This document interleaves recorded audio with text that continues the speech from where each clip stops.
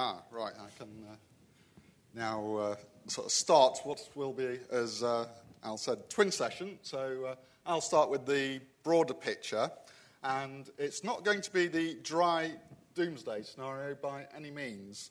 We have some of the means to save ourselves in our own hands, and there's a few clarifications that will lurk in here. So the other thing we'll say is both between my paper and the next paper, there's a lot more in the proceedings.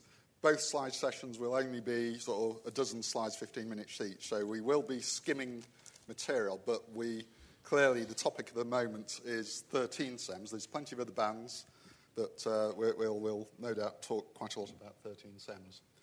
Just to cover the various hats I have. So in the UK, my official honorary officer title is for looking at the microwave band plans and the strategy for them. But because I've led since the passing of my predecessor, Mike Dixon, some years ago, the initiatives for modernisation and strategy on spectrum, I've since been elevated not only to a deputy on the IARU's Region 1 committee, and we'll explain what Region 1 is in a moment, but above that, I'm now one of a very small study team looking worldwide at what we might do as well in all bands above 146.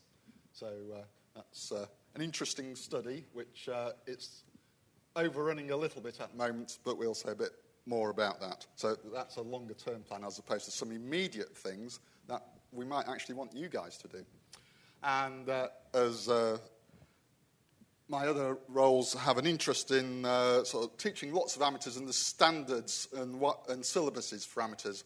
EME doesn't get mentioned not only at sort of the entry levels in amateur radio, it barely gets a mention even at the advanced levels amateur radio. So whilst it's good to be with you all here, some of the messages in here is all about how to make EME and other sort of really good parts of the hobby much more visible and appreciated. And for those UK amateurs in the room, you can talk about the Olympics role, and that's me with a torch, in October at the convention. I spent 5 years doing Olympics coordination, by the way, just for 2 weeks of sports. Right, so this talk is fairly brief and basically provides the backdrop to a bit later on. What we want to do is, obviously, as a community, end up with frequencies that are harmonised and protected across all the countries. Now, some of them aren't too bad. 2.3 gigs is a right mess, and sadly, some of the phones will be using them. So we need to transmit on that one and kill it. So the conference proceedings are recommended reading. Now, in EME, whatever the frequency, it's pretty bilateral from down on the ground up to the moon. And the snag for a lot of us is that all that central area are secondary bands where we don't get necessarily the priority with our administrations, as we know. These lower bands are the particularly problematic ones because it's where we have most competition from one thing or another. In 2.3 and 3.4, it's mobile broadband. Down in 1.3, it's a more familiar, more historical sharing scenario. But the advent of more radars and new navigation systems, and the radars are increasing here because of wind farms, actually, which can't cope with interference further up the band, make even for that frequency a bit of a challenge. 2.3 we'll come on to. 3.4 we have a slide on later. As you know, 9 SEMs is a very good EME band. There's good gradual progress in this band, even though other people are after it. So, mention Region 1, just to help you with the map. Region 1 is not just Europe. It covers the African countries, some difficult Arabian countries, as well as the Russians.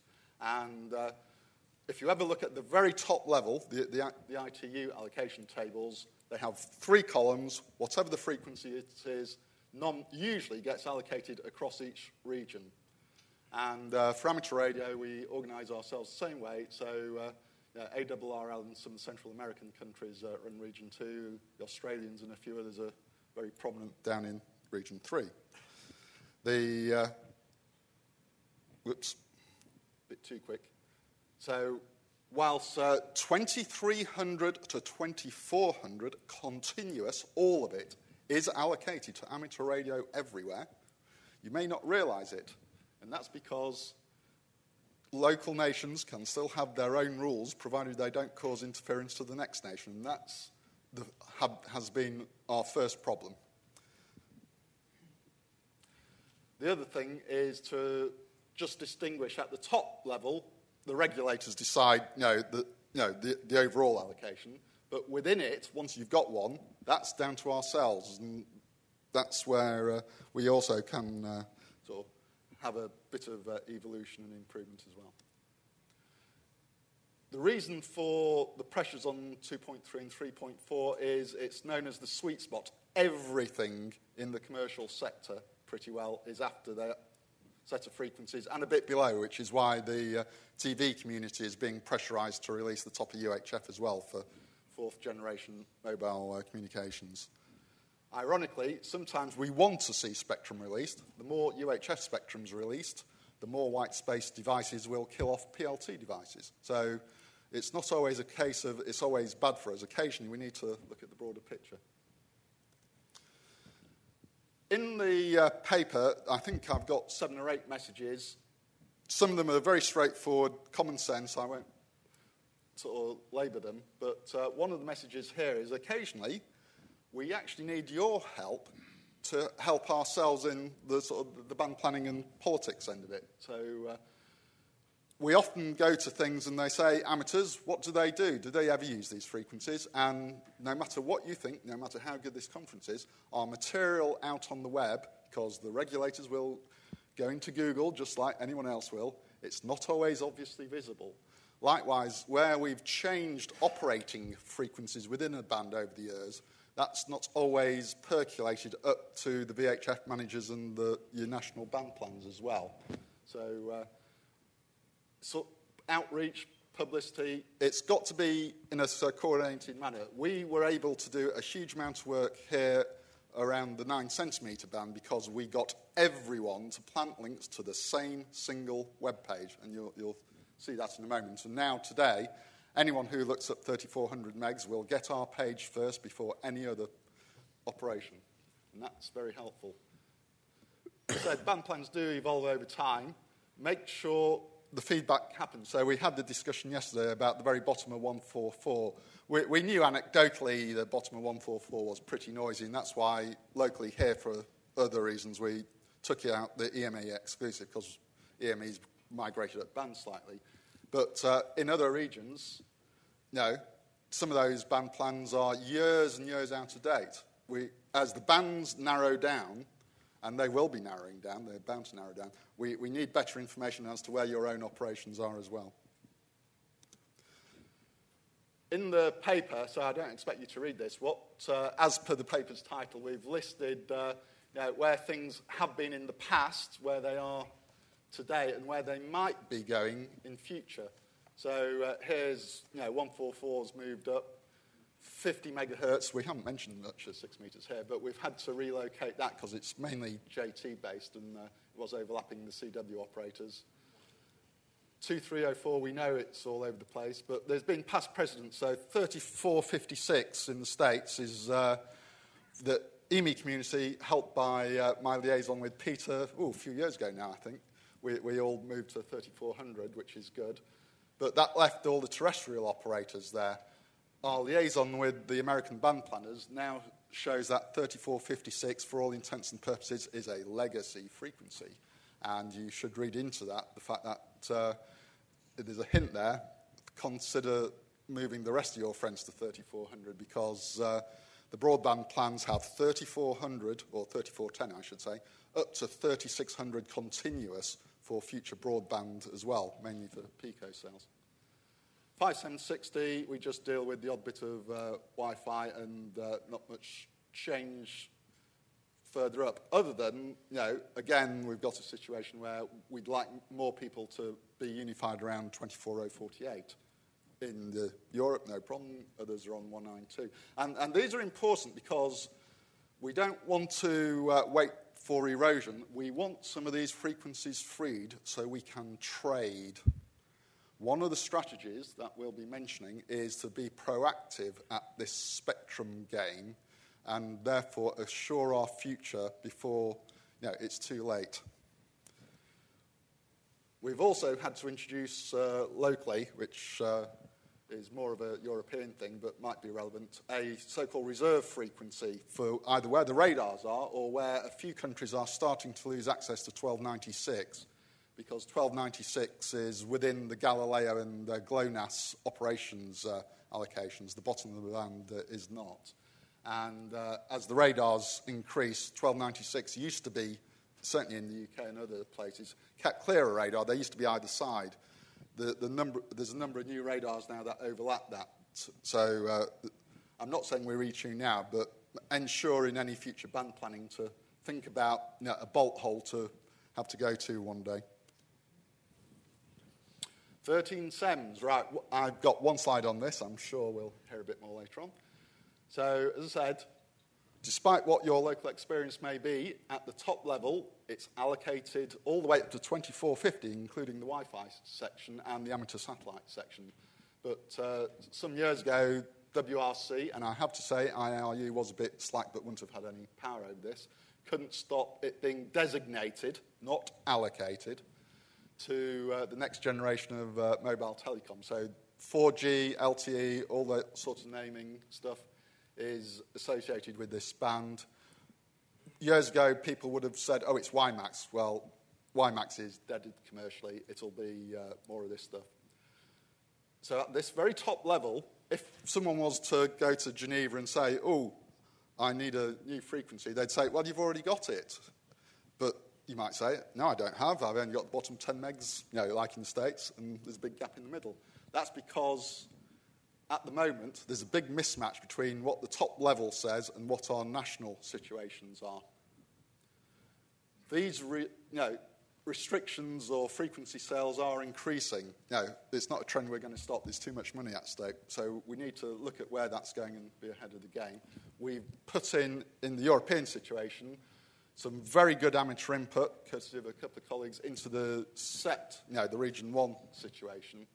So it's not as though, even though we're secondary, we've been totally overlooked there. But our problem has been that some regulators just don't understand us or don't understand amateurs, and they would understand EME even less, of course.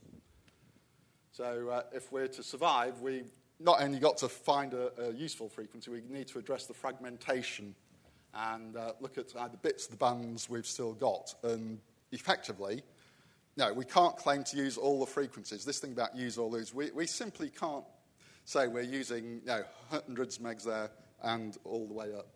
We need to come up with a solution where we say to our regulators, we only need a few harmonised megs for satellite, EME, etc.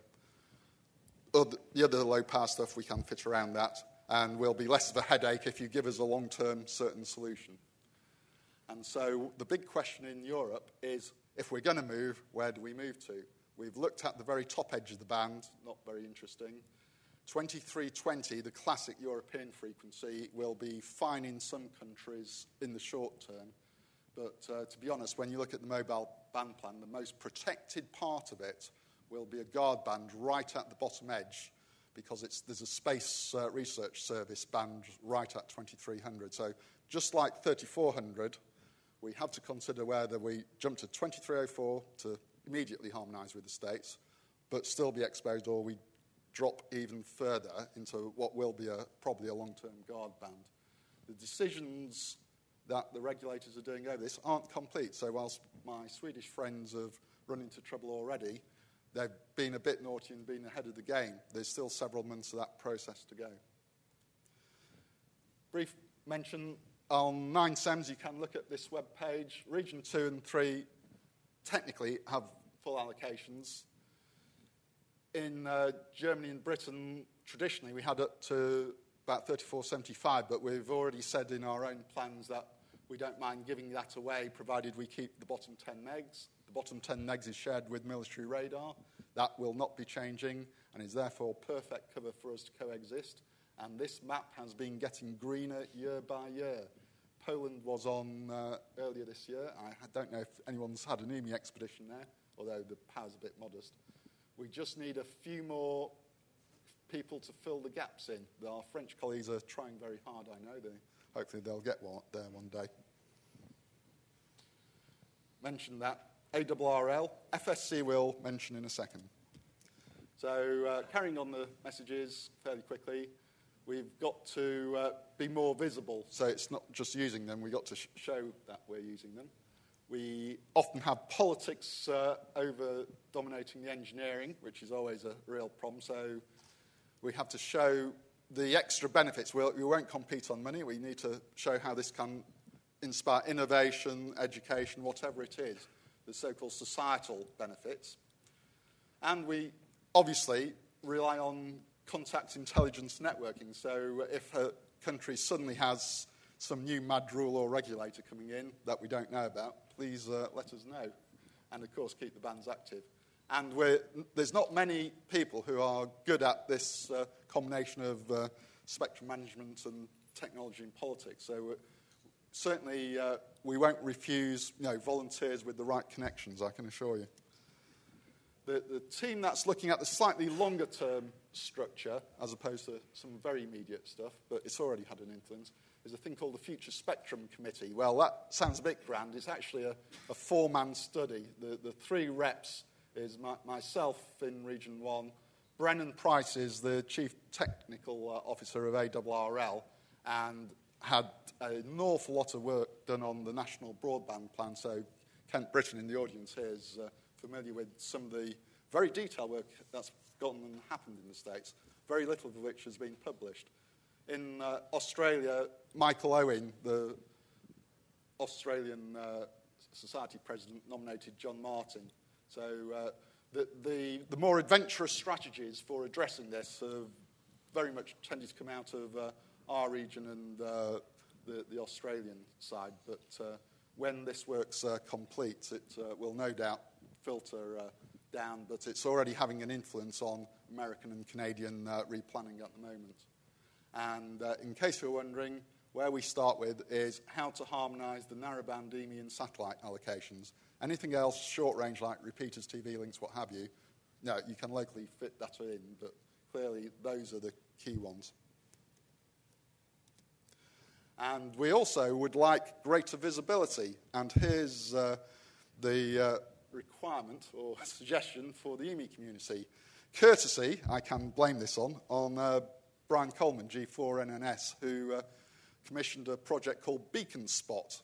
Beacon Spot takes all the DX reports on beacons being spotted across Region 1 and wider in the case of 6 metres and plots them automatically on Google Maps, or you can self-spot, or the keepers can put their own spots in. If you take the same concept and plot the EME stations on Google Earth and give them their location information, you should be able to, with Google Earth facilities, know when the sun's up, you get the moon position, and therefore you should be able to not only have it as a nicer operating aid, it's much more visible and can directly run within a web page for others to look at. It's this sort of output that we use for beacons and other systems that was fed straight into the regulators to prove that not only do we use frequencies, but the propagation is a lot longer range than the commercial people assume as well. So it wouldn't take that much if you thought about it to try and come up turning my vision here into a reality. I'd be very pleased. And Brian can tell you more about how we did it with EME Spot. So in summary, before I quickly hand over, there's no doubt it is a technical pinnacle, along with some other aspects, of course. Frequency managers, directly on my job remit is to promote and protect, but we can't do it single-handed. At times we need your help to provide us the material and the information and make it very visible and nicely visible. And we, as we've said a few times in here, and given my own interest, it's not just the grey-haired folk in the room here. We want to inspire, protect and keep it and inspire the next generation as well. So please help me to help you guys. And with that, I'll quickly hand over to our sort of more detailed one on 2.3. Oh, hopefully it'll sort it out. Yeah. There you go.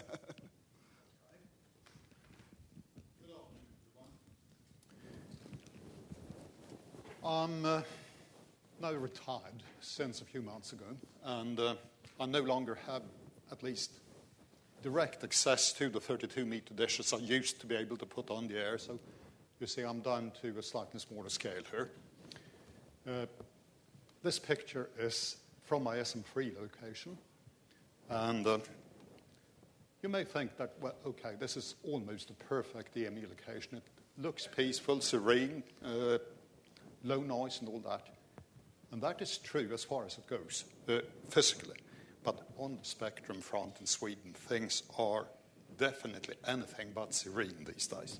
So in the next 15 minutes, I'm planning to tell you the story of the 13-centimeter band in Sweden from about the 1980s until today.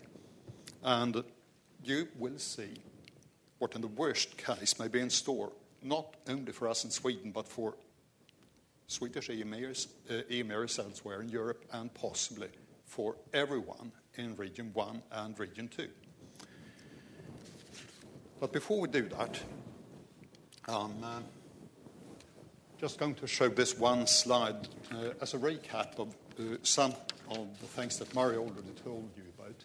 And this is mostly for the benefit of those of you who are not already on the 2.3 gigs band, because that band is designated by the ITU as a primary band for what is called the fixed service and the mobile service.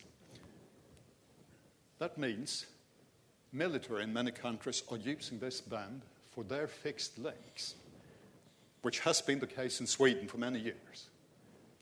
In the US, of course, part of the band has been allocated to satellite broadcasting, and Sirius XM is well known to all our American colleagues, and we know that it constitutes a bad source of interference to those who operate on 2320 from here. Now, 2400 to 2450 is, of course, full of license-exempt devices like Wi-Fi, all sorts of things like remote readout thermometers, switching devices, and what have you. And in many countries, all or part of the band is also allocated to the amateur service. I know there are a few isolated exceptions. I think there is actually a small segment which is a primary allocation in the US, but it's high up in the band. But those amateur high-power allocations there are unfortunately not coordinated between the ITU regions, and that is not for lack of trying. It's simply that alignment is impossible because of the national regulations in different countries. Okay, so before Y2K, or I should say back in the 1980s about, the whole 2.3 to 2.45 gigahertz band was open for unrestricted amateur use in Sweden with a 1 kilowatt output power limit. Now, it says here, in the year 2000, our P&T lowered the general power limit to 100 milliwatts. For the background story, you should refer to my article. I have done a bit more research, and I found out that it may even have happened earlier than that, possibly in 1996 sometime. But it did coincide in time with action by the P&T in Sweden. They simply decided to make amateur radio in general license exempt. We thought that was a very good thing at the time. Now, time has proven that that was not so, because making the service license exempt put amateur radio on about an equal footing with Wi-Fi, car door openers, and what have you. It means that when push comes to shove, you really have no legal status vis-a-vis the administration any longer. So you have to start from scratch. You have to build their confidence because you are not recognized as a licensed service anymore. Now, from that time, when the limit was lowered, until about 2008, the P&T issued high-power permits to individual amateurs, and that was on a case-by-case basis.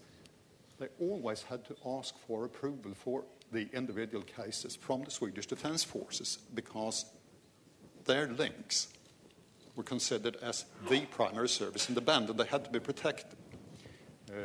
Now, those permits were for 1 kilowatt at 2320 to 2321. And the interesting thing is, during more than 10 years, there was not a single complaint of interference from the military. We actually had very good collaboration with them. So this was sort of a formality that should not have been necessary. And in fact, in 2009, the Swedish National Radio Amateur Association, SSA, proposed to the PTS that we can take over the administration of these high-power permits.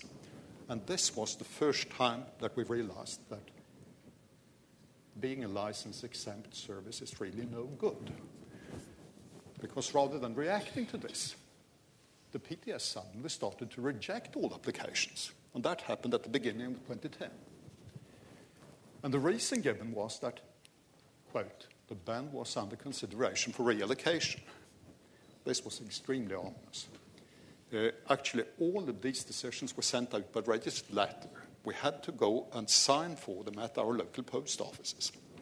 And when you started reading through it, it turned out that the motivations given were essentially boilerplate. So we then started to dig into this, and it turned out that even the incumbent primary user, that is the military, had been told to move its fixed links out to the band.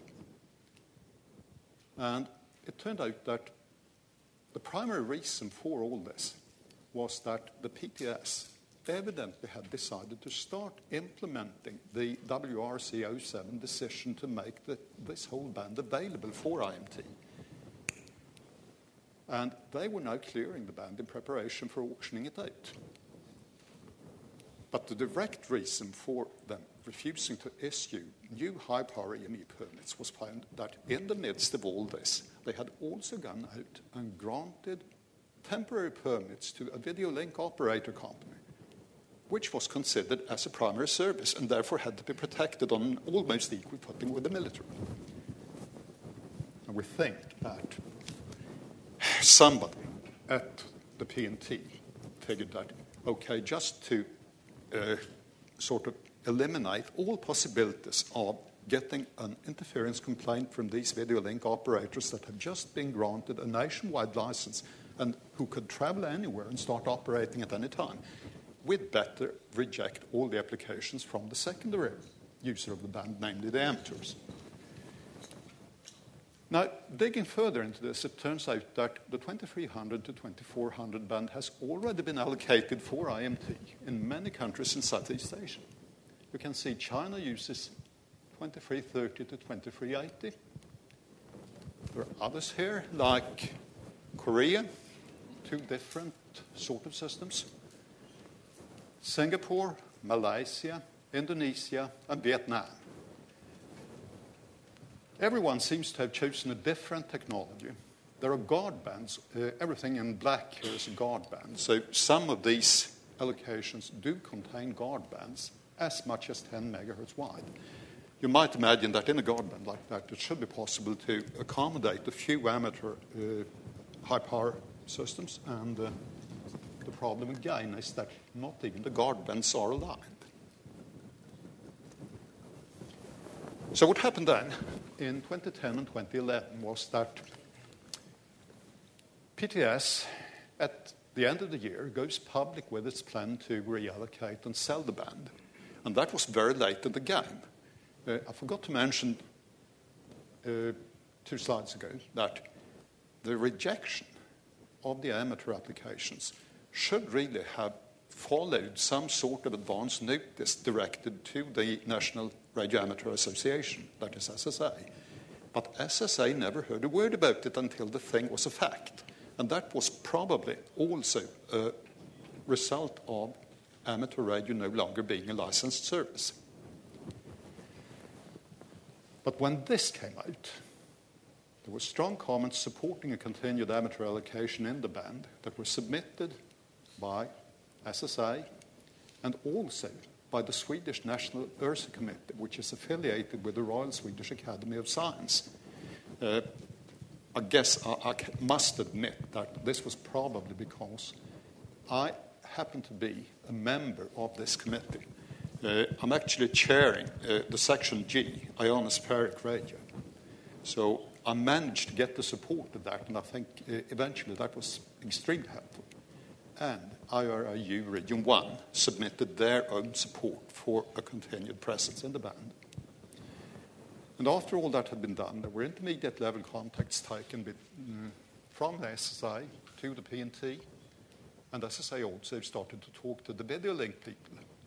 And eventually all this led to a situation where the video link company accepted that, okay, you amateurs are probably not a big danger, so we accept that the P&T can submit your applications to us for review, and if we can say, okay, then we have no further objections to you continuing operating in the band, at least temporarily. And all this resulted in several Swedish EMEs actually being issued with extended high-power permits in early 2011. And the new thing here is that we actually got a small slice down at 2304 as well, which Sweden hadn't had for more than 10 years. And at that time, I finally became QRB on the band.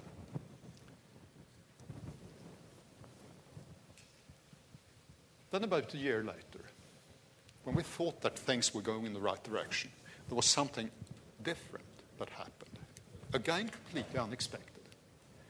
Now, a different department inside the P&T had been asked to do a total revision of the table of frequencies and frequency bands allocated to license-exempt services, one of which is amateur radio. And when their findings were published for public comment, it was proposed that the entire 2.3 to 2.45 gigahertz band amateur allocation would be removed. And this is a rather amazing statement. According to information from radio amateurs, the band is hardly used at all today because of the low power limit. Thus, the administration evaluates the effect of removing the amateur service allocation as minor. If I ever saw a catch-22 in amateur radio, this must be it. But this is even worse. The amateur radio service in the band was described as, quote, an obstacle to the future allocation of the band to mobile broadband services needed in order to improve the competition in the marketplace for the benefit of the consumer. So you can see that, at least in Sweden, frequency management is nowadays strongly market-driven. And it's not just us amateurs that suffer from that. Even ISCAT, an international scientific organization, using high-power radar to investigate the ionosphere, the troposphere, and climate change, has lost its frequencies in the 900 megahertz band because Sweden and Norway both had to ratify an ERU, actually it was a European Commission decision to implement 3G services in the 900 megahertz band, called UMTS 900. This happened about 2 years ago and made half of the ISCAT systems unusable. So, of course, one had to do something drastic about this. And in early 2012, there was crash action by SSA, the ERSI Committee, and others to prevent the total loss of the band. The argument was that PTS had shown no objective justification for removing the upper part of the band, 2400 to 2450, and therefore that should be retained under all circumstances. And now I think I have to speed up. On April of this year, PTS actually published a summary of all the comments that had been received to this latest revision of the frequency table. And in those comments, well, or rather in their evaluation of them, the authority admits to having no objective reason for withdrawing that part of the band, so that will be retained, but still only with the general 100 milliwatt power limit. And it may still be possible to get high power permits on a case-by-case basis. That was actually spelled out in there. But we still don't know exactly what this means. The worst part of the course is that in the 2304 and 2320 segments, we can expect extremely bad interference from IMT base stations when and if these ever become established. I'm afraid I don't have time to go through all of the computations I made, but I should show you one late-breaking and happy news. They have actually issued prolonged licenses, prolongations valid until the end of this year, so always look on the bright side of life. We can be active for another 6 months. Legal. But if we must coexist with IMT, will we be able to hear anything at all? And that depends on a number of things, like the IMT base station IRP levels, their spectrum masks, and their out-of-band emission levels. Whether or not there will be guard bands between the IMT channels and the diversity scheme employed. One would have wished for FDD, but I'm afraid that is out of the question now. This particular slide is largely overtaken by events. The only thing that is on the table today is TDD-LT. And I wouldn't spend long on this.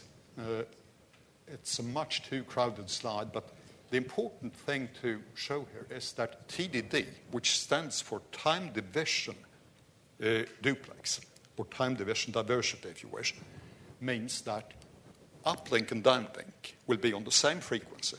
Everything will be time sliced. The subframes here will be exactly 1 millisecond long.